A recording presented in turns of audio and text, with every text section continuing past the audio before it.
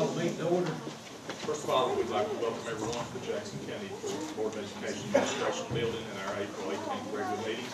Before we get started, we actually had a board employee who passed away on April 2nd. Patricia Cornett, we all knew her as Patty.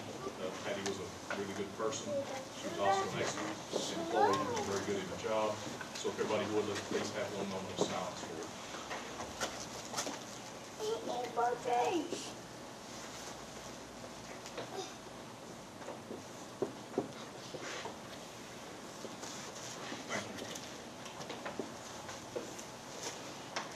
Under communication 2A, we have the San Gap Elementary presentation. Mr. Muncie, whenever you're ready.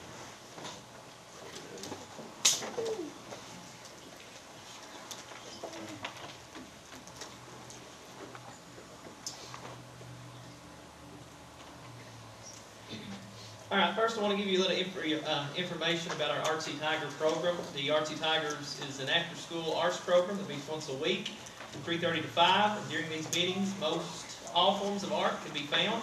The club enjoys creating in music, drama, dance, and the visual arts. RT Tigers began in 2016 when Miss Lisa Young, a third-grade teacher with a passion for art, felt there was a need for students with a creative mind to have an outlet. Since then, 3rd, 4th, and 5th grade students have created in multiple art forms. The club begins the year with visual projects until time to prepare for the Christmas performance.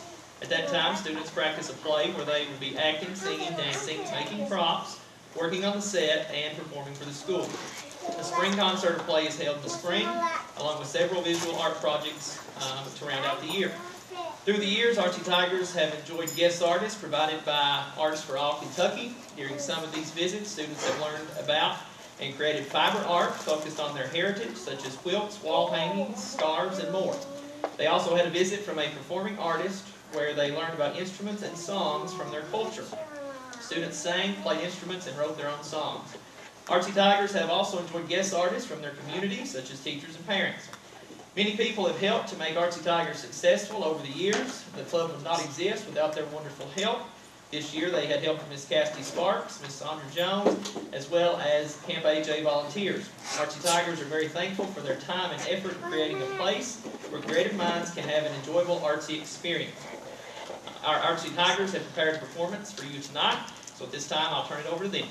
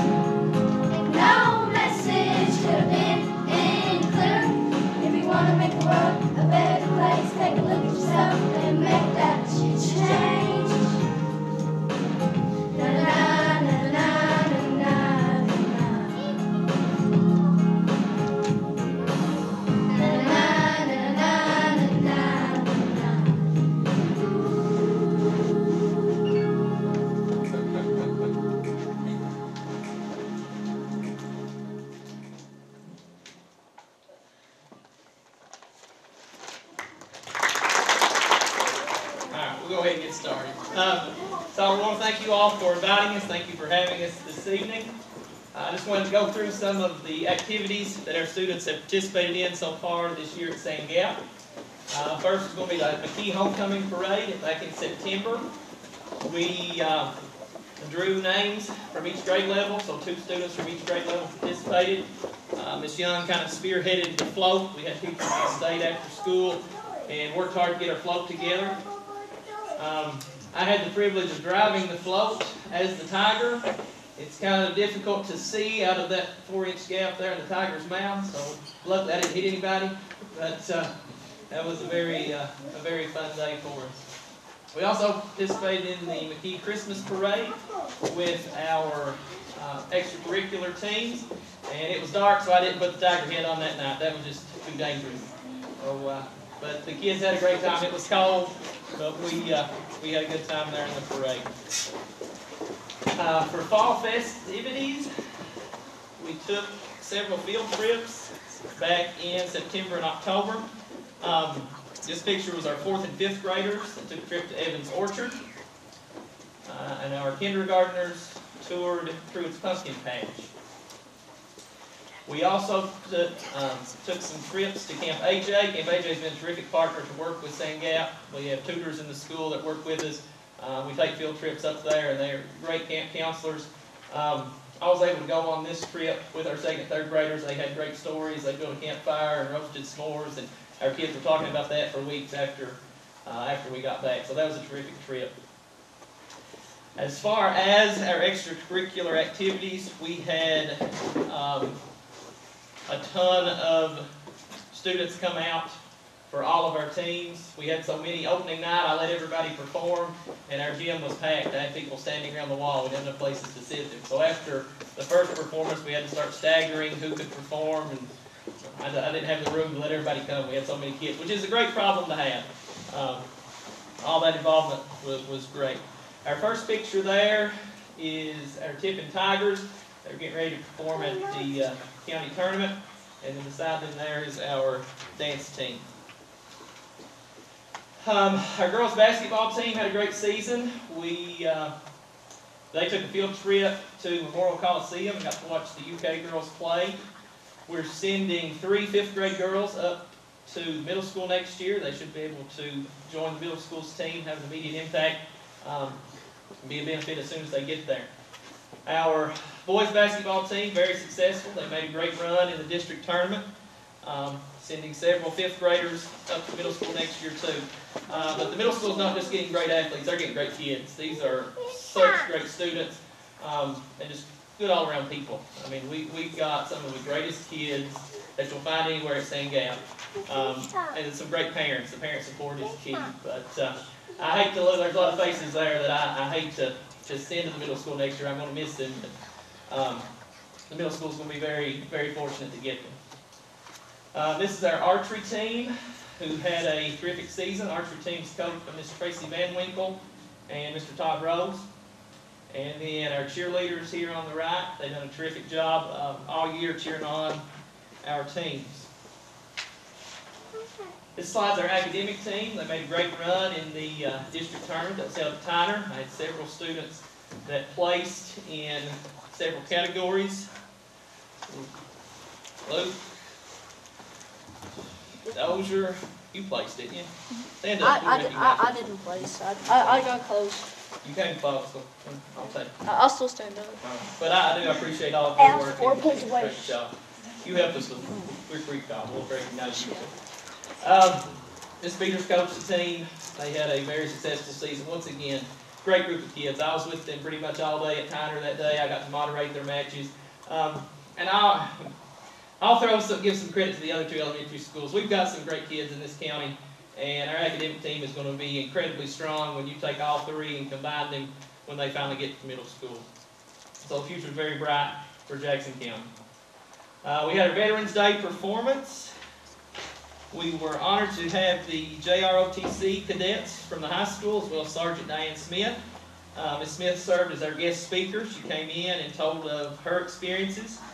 Also gave our students a history lesson on the different branches of the military. Also gave us a quick lesson on on Veterans Day in general. We had a jam-packed gym, as you can see there.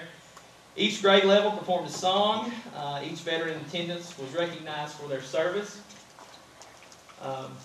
Just a very positive event, I think, that our guests were honored. And we had several that came out. We had, I don't remember the exact number of veterans that came, but we did have several. We were very glad to get to recognize those.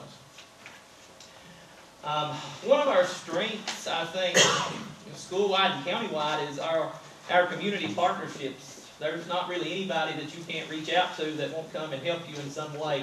And first off is our mystery reader. Sheriff Hayes came and read to our kindergarten classes.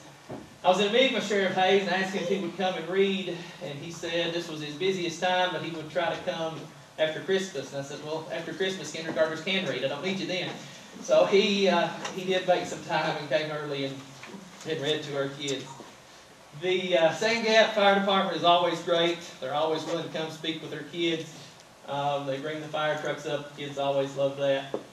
They let our preschoolers come down and do a tour of the firehouse, which they loved, and they came back wearing their fire hats, and they were very excited.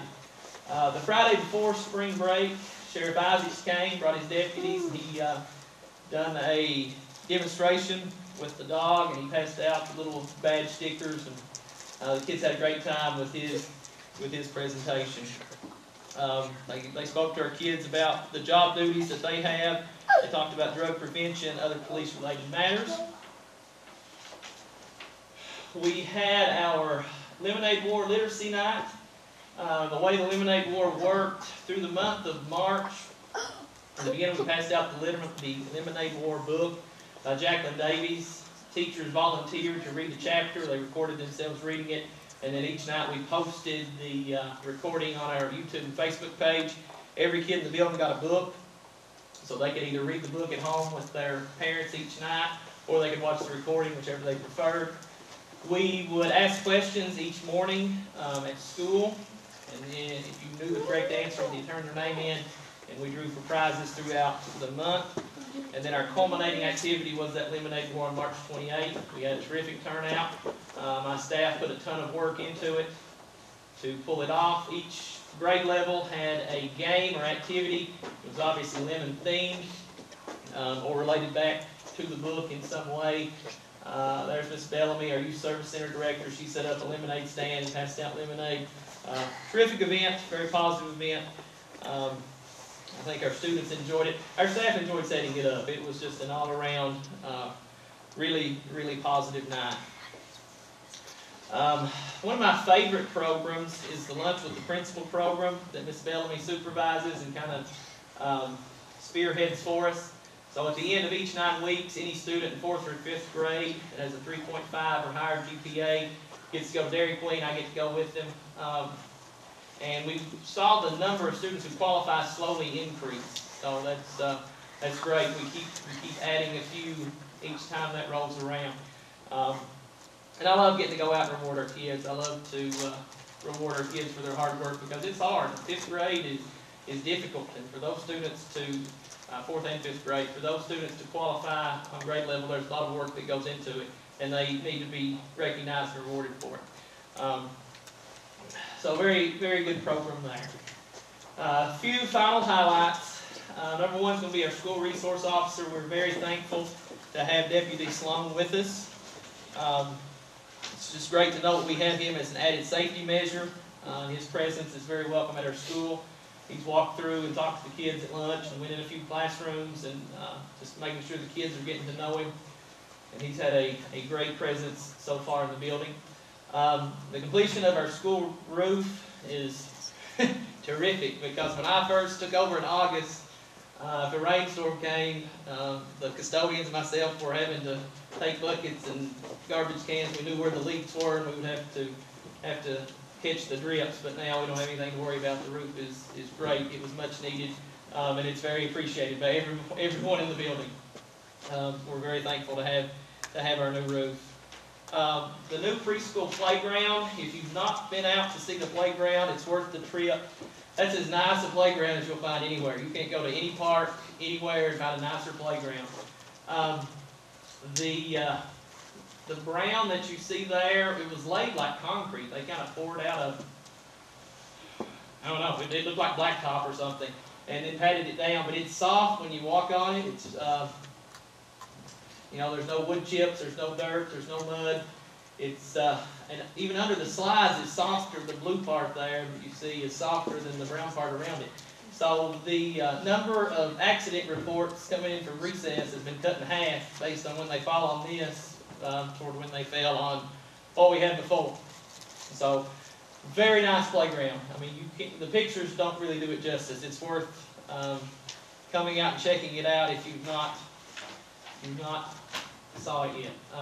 And then there's just the preschoolers love these little things. This thing spins. They get in and spin, and they have a really good time on the playground. So we were very thankful to have it together and finally usable. So just in closing, I want to thank each of you for the opportunity to speak tonight, for allowing our students to perform. On behalf of Sand Gap Elementary, I want to thank each of you for all that you do for our school and for our district. Your hard work and dedication to our students is greatly appreciated, and we are very thankful for your service and your support. Thank you all.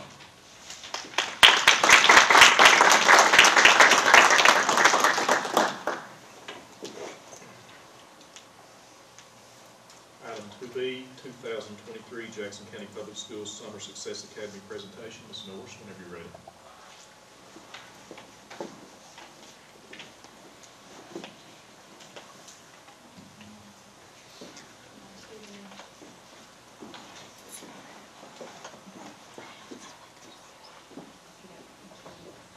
Good evening. Cameron has to do a quick tutorial on how to use the pointer, so I get that right. Mr. Smith asked that I share with you some information about our Summer Success Academy. It's going to be very similar to the programming that we've offered for the past 2 summers. There are minimal changes, but for our Summer Success Academy, our goal is to address learning loss and/or unfinished learning. So basically, we're targeting students who have achievement gaps. And we want to help students be able to successfully move on to the next grade level by providing them with essential content, skills, and concept knowledge that they must have. We also want to help students complete high school credits in order to graduate from high school. And we also want to address social emotional needs of students. So for our summer school, whatever grade the students are in this year, they will attend Summer Success Academy in that same grade. So if they're a 5th grade student, for example, at Sand Gap, then they would participate in 5th grade summer school at Sand Gap. They would not go on to 6th grade content. So our objective is to engage students in in-person small group learning opportunities. We do not offer Summer Success Academy as a virtual learning opportunity. It's in person. We want to see kids participating at the school. We want to address those achievement gaps by teaching essential skills and standards. We want to do that small group instruction, but we also want opportunities for individualized instruction. And then we also want to offer enrichment opportunities and also incorporate social emotional learning. Our Summer Success Academy is actually based on a research model referred to as a vacation academy. And that is where you get multiple hours of instruction in a short number of days. And the research says that in doing so, you can increase student achievement.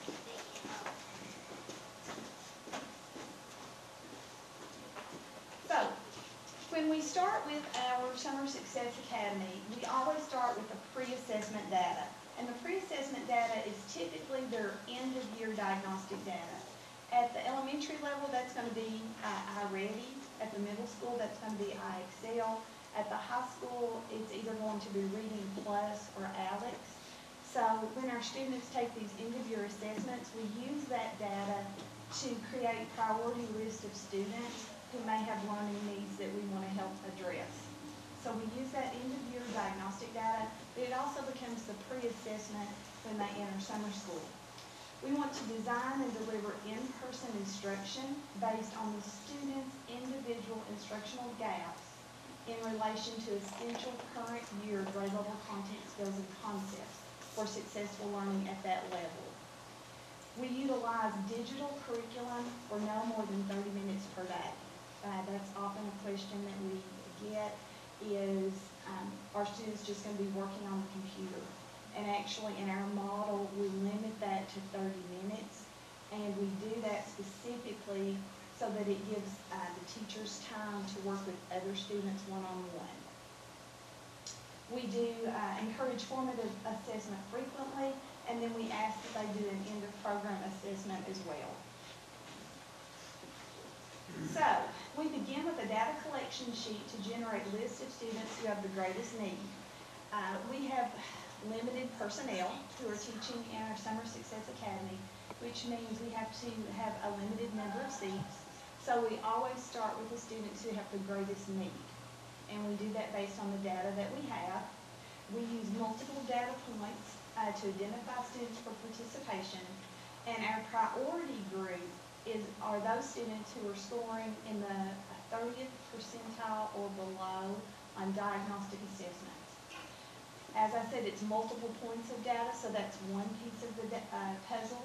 But we're also looking for kids who have failing grades, or maybe they don't have any grades due to attendance issues. We want to target students who are in Tier 3. We want to identify students who have chronic absenteeism or participation issues. And we also look at teacher recommendations so that the student is not prepared to be successful at the next grade level. We really want to use this time to help catch students up so that they can be successful moving forward. In the event that once we identify the priority group of students, if we don't fill all of the spots that we have, then we move on to the next group, because we want every child that we can have an opportunity to do this. So our secondary caseload are those students who are scoring below the 45th percentile on the diagnostic assessments. They may have average classroom performance, but they may have gaps. Maybe they have trouble specifically with adding and subtracting fractions. And so having targeted instruction on a specific skill may help them to really excel at the next grade level. So we're looking for those kids who may have gaps in knowledge. It may be a kid who makes a B, but it could also be a child who's making a C or a D. This is typically our Tier 2 students. They may have some attendance or participation issues. And once again, we always look at teacher recommendation. Who is a child that's really going to benefit from this extra instruction to help them be successful at the next grade? So once again, these are the diagnostic assessments that we use across the district as the foundation for these lists.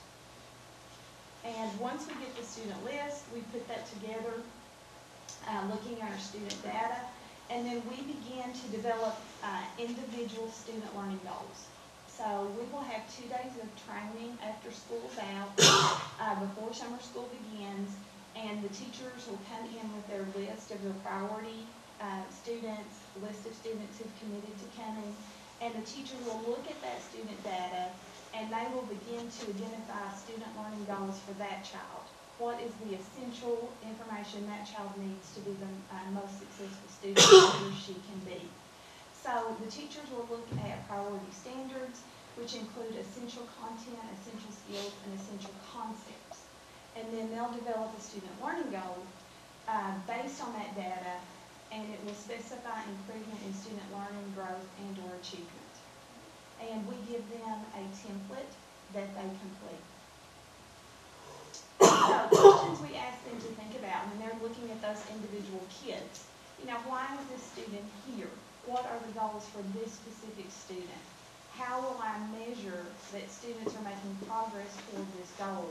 And then ultimately, how will I determine whether or not they met the goal that I had for them? So our daily schedule, staff are on site at 8 o'clock. Breakfast begins at 8:30. We have 15 minutes. Breakfast is provided to all participants. Then we have our first instructional block for 90 minutes. Then we have an enrichment block. Then we have lunch, also provided to all students. Then we have our second instructional block. Then we have a physical activity block. Then we have our third instructional block. Then we have 30 minutes of independent learning or individualized tutoring, and that's the time slot where they could do digital learning if they choose to. And then we start preparing to leave between 3:15 and 3:30. And this gives us a total of 5 hours of core instruction daily. We break up the individual blocks with enrichment and physical activity and lunch, so that it's not, you're sitting there for almost 5 hours with straight content being delivered. So we have a very specific, targeted schedule to make sure that we're getting that instructional time in, but we're chunking it with other activities to engage the kids. So the research says that you need to get that 5 hours in to start seeing changes in student achievement. And if you think of it from the point of view of a lot of our core instruction is a 55 to 60-minute block, within a single day, kids are getting a week of instruction.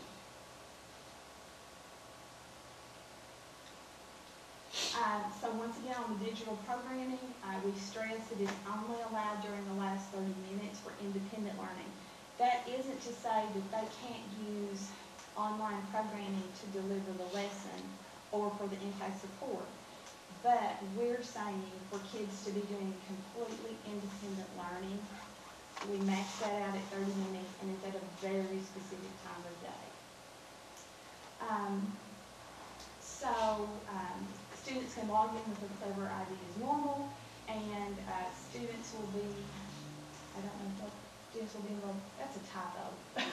So disregard that last bullet. The instructional block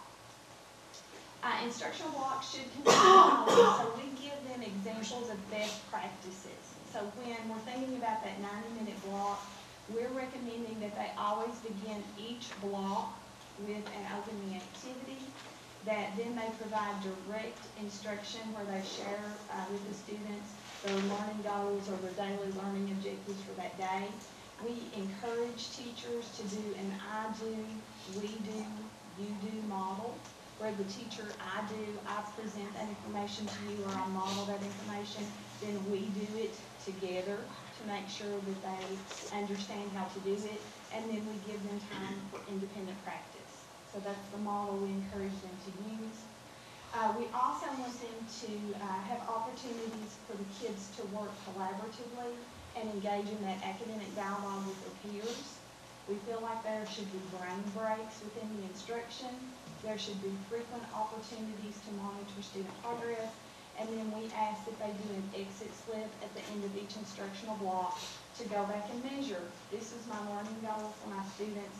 Did they master that, or do I need to change my instruction when I get to my next core block? So, it is rigorous instruction, it's timely, it's on grade level. It should include varied activities within the block, opportunities for kids to have academic dialogue and hands-on learning, and very limited stretches of sit and get or completely independent work. We want the kids engaged with the teacher and engaged with one another. So this is an example of a sample schedule, and we do ask that the teachers develop lesson plans during that 2 days of training, and this is what we recommend as far as breaking up the block so that they have multiple activities during that. So, as I said, 5 hours equals a single day equals 1 week of regular instruction. So it's highly intense. For our enrichment block, we encourage our teachers to think about activities or hobbies that they enjoy doing and sharing those with the students. So things that we suggest as possible topics, but all of this is generated by the school and by the teachers. We mentioned art, music, STEM activities. We have Lego robotics kits, we have K-Mix kits, we have Spiros, we have Rubik's Cube lessons that can be checked out by the schools and used in those enrichment activities. We also want them doing a physical activity block. Examples include sports, dance, exercise, but we know we have some kids that maybe don't want to engage in physical activity, but we don't want kids sitting there on a phone or on a device. So alternate activities might be working a puzzle with a peer, once again engaging in that dialogue. They might play card games or they might play board games, but once again, we want kids during summer school engaging with other students and other adults, not, sitting there isolated on their phone or on a device. So our staffing plan, we do have instructional assistants, we have certified teachers, we have building administrators, we have bus drivers, and we have cooks. All the different staff roles that help us in delivering this program. So this is our staffing plan. It is a through grade 12 program. So we have a preschool teacher per school. Then we have a K2 reading and a K2 math. We have a 3-5 reading and a 3-5 math. And then at the high school, we give them the flexibility with those 4 teachers to fill those roles for credit recovery for those who fit. And then we also have 4 staff at JC and Ed, and they have also been incorporating some science and some social studies into that as well. So the staffing plans is reading and math as our primary focus, but we have given the schools the latitude to address other content areas if they want to. Now, one thing that's special about a Vacation Academy is that content in that week is a single content area. Kids aren't going to reading, math, science, and social studies in a week. They pick an area of focus, and so they do intense instruction in reading for 20 hours. The next week they come back and they can do intense instruction in math. The third week it might be social studies. The fourth week it might be science. And that's what the research says, is that you have to have this intense focused time in a content area in order to see improvement in student achievement. So when you see those instructional blocks, kids aren't going reading, math, science. They're doing reading all day. But then in the next week, they can roll over into a different content area, or they can stay in the same content area if that's where they have a need. So any questions? This is the month of June, is that when? It is going to kick off on June 5th, which is a Monday, and run through June 29th, which is a Thursday. And we will provide training to staff the week of Memorial Day. What is the attendance policy? It is completely voluntary. The principals work and the counselors work with the parents to get them to commit. Sometimes we have parents who can only commit to 1 week. And so if we can get the kids there in that week and provide that instruction, that's what we do. So, and when it's a week per content area, a parent may say, I'm going to be gone the last 2 weeks of June. Can they attend reading in week 1 and math in week 2? And so we try to work with the parent. What we really ask for them to do is give us that week. But if they don't attend, they don't attend. There isn't a repercussion, I guess, except they lose instruction. And what about if the student was just able to do half a day? Is that an option for them? They could do that. The research says they're not going to make the improvement that they would if they were there for the full day. So that's why we ask parents to commit to that, because it's about what the research says will make a difference in that student's learning. and that's what we're really pushing. We try to be very flexible with the parents, but just letting them be very aware that based on the research, we really need them for those 20 hours that week.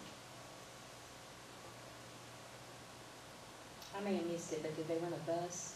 Yes, we have bus drivers, and we provide transportation.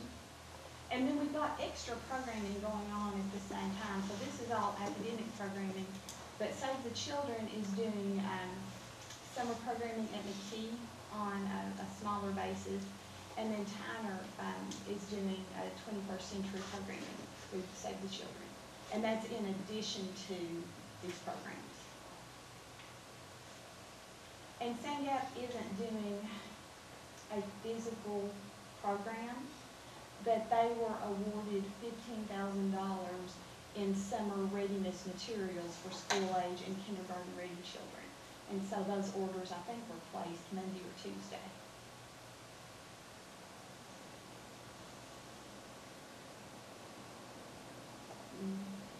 Thank you, Ms. Norris. Thank you.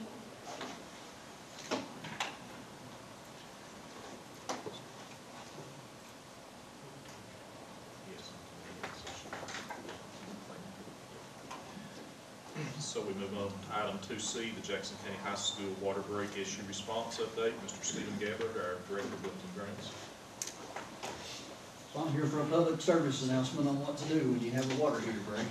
But before we do that, we have a gentleman sitting here with us this evening that he has took the reins to help us with our roofing projects, and that's Richard Cunningham. I didn't know he was gonna be here, all right?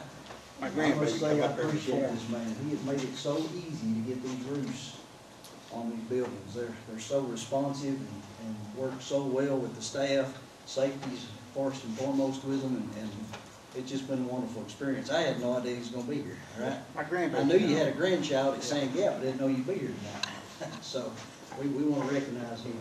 Okay, you all know about the water heater burst at the high school, so we'll just give you a little quick brief update on what happened. So March 27th, Monday, about 5 in the morning, got a phone call that we had a water heater that had busted on the second floor, had to be the second floor, of the high school. And that resulted in a significant portion of the building, both top and bottom floors, receiving a lot of water intrusion and damage. This particular water heater is only about 10 years old. Have no idea, but the bottom of it gave out. Had a 2-inch intake line coming into it. There's no way that the drain next to it could hold that amount of water. It was just impossible. So right here's the actual water heater. Now this picture was taken right after they got the water shut off, but you still see it coming out down here at the bottom, and you can see the amount of water coming out of that thing. So we think it happened approximately 4 in the morning. Our morning custodian got there going on 5 o'clock. It actually hadn't hit the downstairs yet, we don't think, because he hadn't noticed it, but he just went to get something, come back out and noticed water running down the stairs. And then we'll show you a video in a minute of what we walked in on. So again, approximately 5 a.m. he noticed it, notified Mr. Harris, who then quickly notified the maintenance staff, the superintendent, the maintenance person, Robert Vaughn.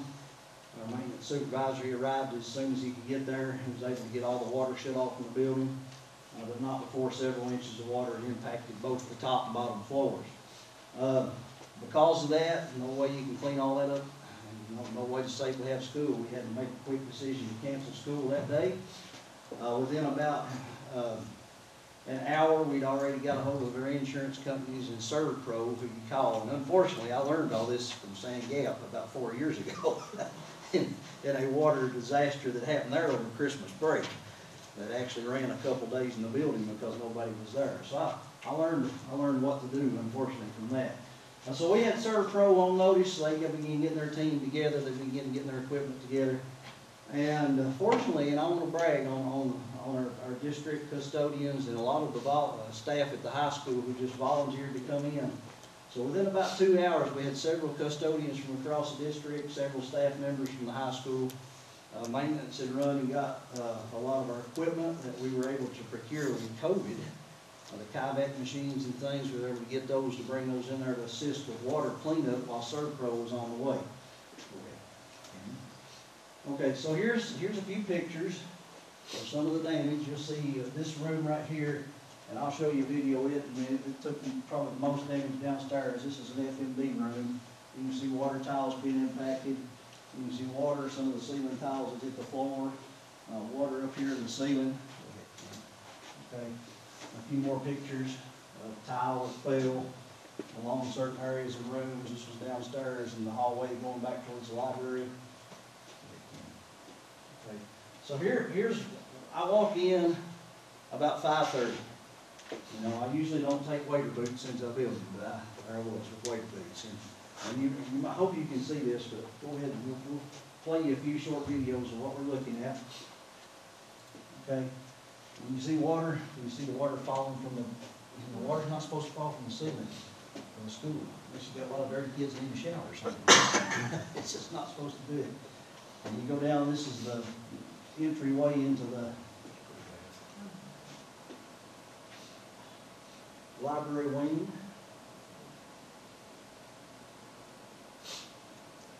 And I'm a shaky videographer, so. Okay, this is down the first floor.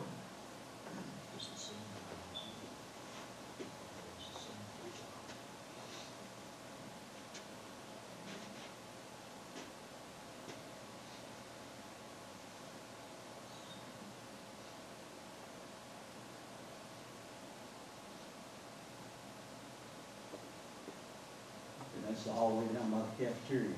We'll do that just a little bit, but not too bad. And you can see when we're off forward, the water is.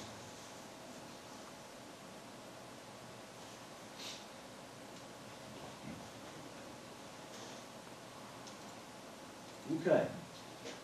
There's a couple other videos. This was the FMD room I was talking about. It probably was the room downstairs that took the worst damage, and you can see the ceiling tiles are already caved in. It come down on some of that cabinetry in there, a lot of the appliances. And that room took it pretty good, unfortunately, quite a bit. And then this is the second floor.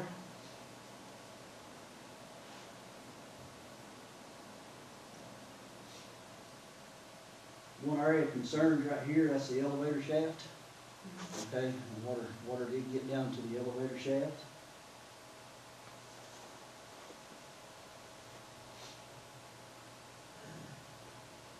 And again, the top floor was fairly inundated by the time we were able to read. That's the science room.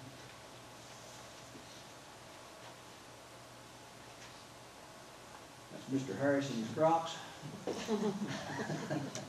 And you can kind of see how deep the water is up there.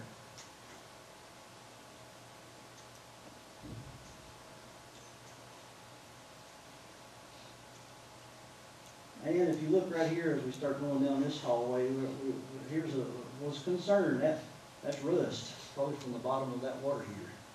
Again, it's just 10 years old. Nothing's made like it used to be, unfortunately.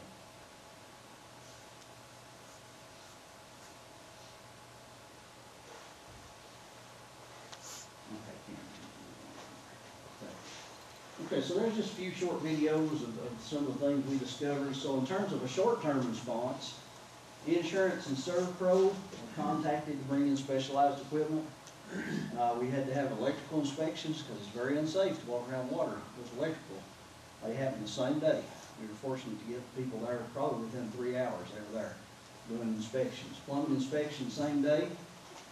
Did run into some of the HVAC systems on the first floor, so we had to have all the fire dampers, the units, some of the units that have water that possibly impact them, and all the ductwork on that suspected area inspected. That was done within a week. Fortunately, we didn't have water get into anything but a little bit of insulation in the duct. We were very fortunate with that. Fire systems had to be inspected, and they were all cleared and online within a week. Technology inspections, Cameron was up there not long after I was, and he was looking at all the servers. Fortunately, again, good Lord was looking over us, I just tell you. Didn't hit our servers, okay? Energy controls, it didn't hit those. The elevator pit had a little water in it, it had to be drained, and we had to have that inspected. That was all done within a week. And then within, I think the third day after it happened fourth, we had our insurance adjuster that came out and walked the building with us to see what was gonna have to be done in terms of insurance claims. Okay? We had a very quick response in terms of these. I mean, this is morning time. There's not a lot of people up at it. This is morning time. We had a very quick response by maintenance, custodians, and staff volunteers. And I will tell you this, from Sand Gap, the biggest thing that happened to us at Sand Gap is we lost the floor. And we had to have so much, you remember that, we had to have so much of that floor replaced up there. It was horrible. We had to work for months getting that thing put back together. It looks right now, everything is looking good. That saved the vast majority of the flooring, which is a huge thing. That's huge, okay? We also saved most of the cabinetry. We've got just a little bit that's probably gonna have to be addressed. But some of the custom woodwork where the trophies are located, upstairs in the science rooms, they really thought that the quick response and the quick dehumidification of the building saved most of that. ServPro did come in and set up a dehumidification system, and I'll show you a picture of that in just a minute, throughout the building. That what they call baked the building for several days to remove any excess moisture and prevent mold. And then the elevator company also told us that they only located about a half an inch of water in that pit, which they were amazed by. And they really thought that was because of the quick response. So we were very fortunate there, because that could have been very expensive. Here's some ServPro equipment. Again, you got your industrial dehumidifiers, fans sitting all over the place. They brought in trailer loads of those. Those were all over the building. This big machine right here was impressive. That's what they brought in and set up on the side of the school. You'll see the vents coming out of it. Those were hung through the hallways. That pumped heat in, sucked it out, and dried the building very quickly. Okay, and up here, and it's hard to see in the pictures, but you kind of see the plastic tubing that's going down the halls through there that's doing that. That takes about 3 days. That's the reason we had to cancel school at high school for a week. You just could not bring kids in with all that. It was the right thing to do. Okay, a longer term response that we're having to look at, we still have some ceiling tile. You noticed a lot of ceiling tile. And we actually had, about half of what they needed in stock here. Believe it or not, we've got a supply chain issue with ceiling tile right now. The particular ceiling tile we have to get is on back order, and we're just waiting on it. There were some strobes in the fire alarm that are going to have to be replaced as soon as insurance approves it. That's more of a precautionary thing, just to prevent future issues. Right now it's working fine. There was one panel that they were, one electrical panel, which was very fortunate, it's just one, that probably have some breakers we're going to replace just to be on the safe side. Some lighting, have a little bit of lighting in that first floor we're going to replace. There is, again, some cabinetry that the insurance must approve to replace. Contents, we were fortunate we didn't have a lot of contents that were lost. We did have some. That has to go through the claim process, that has to be processed through insurance, and we're working with that right now. The water heater actually was replaced yesterday, so we're back in operation on that Friday. It was replaced Friday, and all's well there. And of course, we're working with our insurance company on financial reimbursements from this time. And otherwise, that's it. All right, that's any questions for me? That's how to handle a water break. Are they concerns like you have multiple water heaters there? There are multiple water heaters. So it's purchased all at the same time? They probably were. Yeah, there's no way of knowing. I know exactly what you're going to say. There's really no way of knowing. I mean, we're at the mercy of the guts inside. What about, is there any kind of alarm or anything that would let people know? The motion sensors hadn't detected the water, probably because the custodian might have got there before it started dripping down in that first floor. If it's just on the ground level, there's not a lot you can do with that. There might be some technology out there today that will throw a flow sensor out. I'm not sure of that. But that would be good to have those, I'll tell you that, it really would. Any other questions? Okay, thank you. Thank you for being here tonight. Thank you.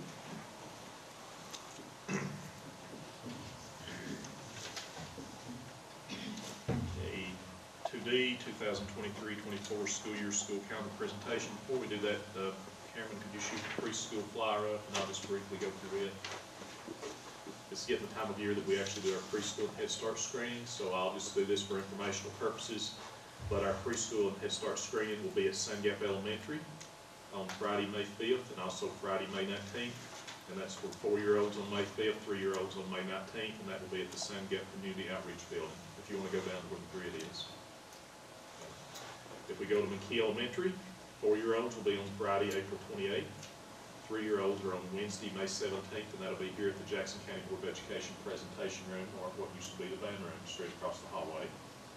And Tyler Elementary, also 4-year-olds are on Monday, May 15th. 3-year-olds are on Tuesday, May the 23rd, and that's also here at the Jackson County Board of Education presentation room, again, straight across the hallway. If you have any questions, you can contact Ms. Londa Freeman, our preschool coordinator here at the board office, at 606-287-7181. Again, Ms. Londa Freeman, 287-7181. So any questions about that?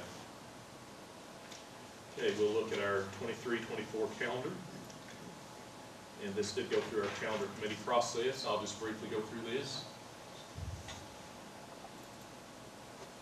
Okay, we start off on Monday the 7th with our opening day. As we've done in many years in the past, we had a planned day right after opening. That gives our teachers and staff an opportunity to prepare. It also gives a very shortened school week on that first week. If we go down to September the 1st, that's our Jackson County Fire Day. That's something we've done probably the last 4 or 5 years, where we work with the county fire board, and it's worked really well. Labor Day, obviously, on the 4th. We go down to October, fall break. We have a flex PD day on the 7th. On the 5th, and on the 6th, the break day. All the PD has been completed. This is just a placeholder with the calendar. Again, all the professional development, professional learning has been completed at this point. And this is just a placeholder in the calendar. You actually have to have 4 PDs, or the equivalent to what Ms. Norris, 24 hours. Yeah.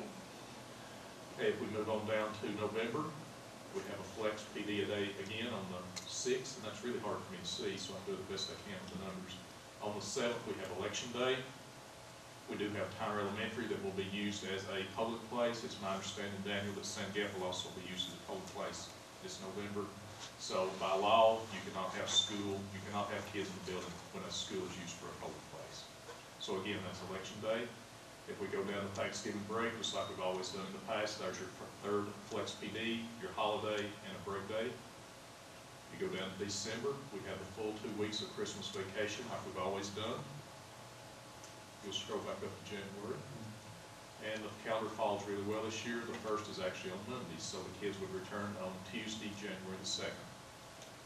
Martin Luther King Day.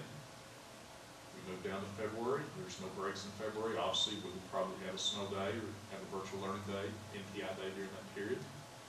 We go to March. There's a Flex PD Day, and that's actually CKEA Day. That's our 4th Flex PD Day and final Flex PD Day. April, just like we've done this past year, we have a full week of spring break, which is great. I'm glad we can build that in again. And we go down to May, and the last day for students is on the 15th. If you see the M's, that's for makeup days. There's election day as well on the 21st, I believe. Makeup days are just days that are required to be built in the calendar, and that's the highest number of inclement weather days that were used in the past 5 years. So I think that's 14. The most days we've missed in the past 5 years would be 14 due to inclement weather. So that's a requirement by KDE that has to be built in. Overall, we have 174 instructional days, 4 holidays, 4 flex PD days, 1 planned day, 1 opening day, and 1 closed day. Everybody except the middle school is on quarters, and we have those broken probably about as close as you can break for grading periods. 44 in the 1st, 44 in the 2nd, 43 in the 3rd, 43 in the 4th, and the middle school quarters, we've got those broken evenly at 58 days each. So that's a good calendar that has actually gone through the calendar committee process, and I'll answer any questions anyone may have at this point. Okay, thank you. Item 2E, personnel and substitute report. As always, that's enclosed as an attachment for your review. With communications being completed, I'll turn the meeting over to Chairman Neely with item number 3. Item number 3, approval of bills and claims, need a motion. Motion. Second, Second. Ms. Hyson, Yes. Ms. Nicholson, Yes. Ms. Allen, Yes. yes for me. Item number 4, approval of the minutes from the March 21, 2023 regular board meeting, need a motion. Motion. Second, Second. Ms. Nicholson, Yes. Ms. Allen, Yes. Ms. Hyson. Item number 5, approval of the 2023 Jackson County Public Schools Summer Success Academy Framework Plan. Need a motion? Motion. Need a second? Second. Ms. Allen, Yes. Ms. Hyson, Yes. Ms. Nichols? Yes. Yes, for me. Item 6, approval of statement of authority, NSLP, that's indirect cost procurement, I'll get it out here in a minute, certified as in the public, community eligibility provision, CEP eligible criteria and pre-implement steps for the Jackson County Public School System Food Service Program. Need a motion? I'll make a motion. Need a second? Second. Ms. Nicholson? Yes. Ms. Allen? Yes. Ms. Hyson? Yes. Yes, ma'am. That's a mouthful. Item 7, approval of the new security camera system for the Jackson County High School. I'll let Stephen help me, because he's still here if I forget something, but 2 years ago, we did a new security camera system for San Gap Elementary and the Jackson County Middle School. It's an NVR, and it has high-definition cameras. This year, we did it for McKee Elementary and Tyler Elementary. I think they worked really well. What's your feeling on that? You want to know the new camera system? Overall, they're really good. I mean, they're clear, you can see really well on. So this will finish our district-wide initiative by adding a new camera system to the Jackson County High School. It'll have new NVRs, state-of-the-art. It'll also have the high-definition cameras, just like we put in at the other schools. It does increase the capacity. I think currently the capacity of the high school is 96, and it is the high school and also the ATC. This, with the 4 NVRs, will give us increased capacity up to 128 cameras. So we can add actually 32 cameras if needed. And my philosophy, and Stephen's heard me say this many times, you can't have too many cameras. A little update on our school bus cameras, those will be done at the end of the year. We've already made arrangements for that to happen. We got completed 20 buses over Christmas break, and we have 20 more buses we'll complete as soon as the end of the year's up. So anything, Mr. Gabbard, you'd like to add about the security cameras? No, I mean, like I said, it's gonna increase the amount that we have capability of doing there at the high school, and gives us a little bit better access to them as well, and quicker access to seeing those. Based on what we've had from the other schools, those high definition cameras really improve the quality, and we pick up on a lot of stuff, so. But we look forward to doing this project for the high school. Need a motion? Motion. Second. Second. Ms. Nicholson? Yes. Ms. Allen? Yes. Ms. Hyson? Yes. Item 8, approval of 2023 Jackson County Public School Summer Feeding Program. Ms. Dooley will publicize all this later pending board approval, but it actually will go tentatively from June the 5th through July the 14th. It also works in conjunction with our Summer Success Academy. So we always have great participation with our summer feeding program, and look forward to doing that across the district as well again this summer. Need a motion? Motion. Second. Second. Ms. Allen? Yes. Ms. Nicholson? Yes. Ms. Hyson? Yes. Item 9, approval of the results planning process addendum to agree between the partners for rural impact and the Jackson County Board of Education. This is a little bit unusual. It has no impact whatsoever on our Gear Up grant. It pertains to the Gear Up grant, which is at the Jackson County High School. The budget, the program, and it has zero impact. It's just something on the other side. And basically, Partners for Rural Impact was affiliated with Berea College. They were like an arm or extension of Berea College through last year. The board actually approved this agreement in August of 2022. At that time, they were still affiliated with Berea. Now that there's separation, so all this document does is it's an addendum to the original agreement, which was board approved in August, took effect October 1st. It's just an addendum that would create separation between Berea College and Partners for Rural Impact. Partners for Rural Impact will be its own entity. So again, it has no impact whatsoever on us. It's just what I would call a clear and legal separation document. Anything you'd add, Ms. Norris? No. Accurate? Okay. Need a motion? Make a motion. Second. Second. Ms. Hyson? Yes. Ms. Nicholson? Yes. Ms. Allen? I'm going to abstain because I wasn't on the board when all of this went into effect. Yes for me.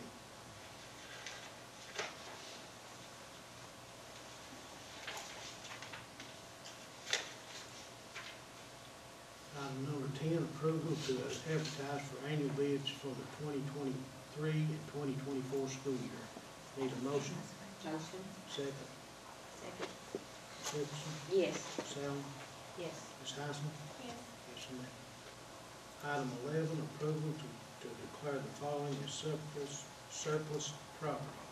Can we talk about it? If you'll shoot that on the screen, Cameron, I'll just quickly go through it.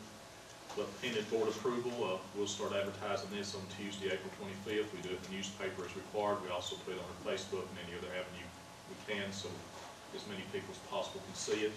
The closing time of bid will be on Tuesday, May the 9th at 9 o'clock, and that's when I assume Mr. Gabbard will do the bid opening. So this year we have a 2008 Chevy Impala. We have assorted scrap metal. We have a bush hog, which is actually located at the high school football field. We have brake drums, which are located at the bus garage, assorted used tires, John Deere reel mower, small scraper blade, assorted size wooden and metal doors, and some wooden pallets. So all this will be advertised pending board approval, and then we'll do our usual process on it. Anything to add, Mr. Gabbard? No, pretty standard. We about once a year, we have a lot of stuff we have to get rid of. Okay, thank you. Need a motion? Motion. Second. Second. Ms. Allen? Yes. Ms. Hyson? Yes. Ms. Nicholson? Yes. Yes, ma'am. Item number 12, approval to submit the application for non-traditional instruction day for 2023-2024 school year pending KDE review and approval. Need a motion? Motion. Need a second? Second. Ms. Allen? Yes. Ms. Hyson? Yes. Ms. Nicholson? Yes. Yes, ma'am. Item 13, approval of the amended 2022 and 2023 school calendar. Okay, I'll just quickly go through how we're going to close the year out, and this, if you want to go to the end right after spring break, Cameron, in April. Okay, we just have gotten back from spring break approximately a little over a week ago, and there that is. We go through, and the last day for students will be the 25th, which is on a Thursday. Closing day for staff would be on the 26th, which is on Friday. I've talked to Dr. Kirby. He plans on having the middle school promotion here at the Central Office Gymnasium on the 25th at 8:30. Special event. I always enjoy going. And graduation will be on the 27th for the high school. So we actually close the year out. The last day for students will be on the 25th. Election day, as we said earlier, we have 2 schools that will be used as polling places, and there that is on the 16th. And our KSA testing windows the last 14 days, Kentucky Summit Assessment, or what I call Kentucky State Assessment, and that's the last 14 days of instruction. Correct, Ms. Norris? Yes, it opens on May 5th is the actual official day because we have to take that election day out. So that's the way we finish the year up. We're very fortunate. We get out in May. We've had several breaks along the way, including 2 weeks of Christmas, a full spring break. And that gives us plenty of time for everybody to rest up prior to our summer academy, which would start on June the 5th. We finished the year with 174 instructional days, 4 holidays, 4 flex PD days, 1 plan, 1 opening, 1 closing, for a total of 185 days. Any questions about the way we close the school year out as far as the school calendar? Okay, thank you. Need a motion? Motion. Second. Second. Ms. Nicholson? Yes. Ms. Hyson? Yes. Ms. Allen? Yes. Item 14, approval to the request emergency days for the Jackson County High School for the dates of March 28th, 29th, 30th, 31st, 2023. Need a motion? Motion. Second. Second. Ms. Allen? Yes. Ms. Hyson? Yes. Ms. Nicholson? Yes. Yes, ma'am. Item 15, approval of the proposal owner contract agreement, BG number 22-313, with Lewis Brothers Incorporated pending KDE review and approval. And then item 16, we've got approval of the proposed owner contract agreement, BG number 23-154, with the Bride Den Company Incorporated pending KDE review and approval. And item 17, we've got approval of a memorandum of agreement with the Midway University Teachers Education Program in the Jackson County Board of Education. On them three items, 15, 16, 17, need a motion? Any questions? Any questions, anybody? Need a motion on those three items? Motion. Second, Second. Ms. Nicholson, Yes. Ms. Hyson, Yes. Ms. Allen? Yes. Yes, ma'am. Item 18, approval of the financial service agreement with Pitney Bowes. Need a motion? I'll make a motion. Need a second? Second. Ms. Allen? Yes. Ms. Hyson? Yes. Ms. Nicholson? Yes. Yes, ma'am. Item 19, approval of the Jackson County Public Schools Comprehensive District Improvement. Need a motion? I'll make a motion.